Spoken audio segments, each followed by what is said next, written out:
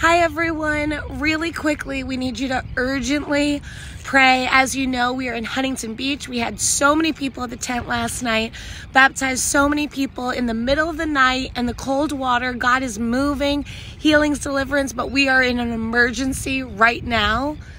Yeah, so last night I spoke to the state police officer who was overseeing our event, and we went 5 minutes over and made contact with the water, which apparently is against the rules, and he told me to be prepared to not have a permitted event this evening. So this is what we think you can do.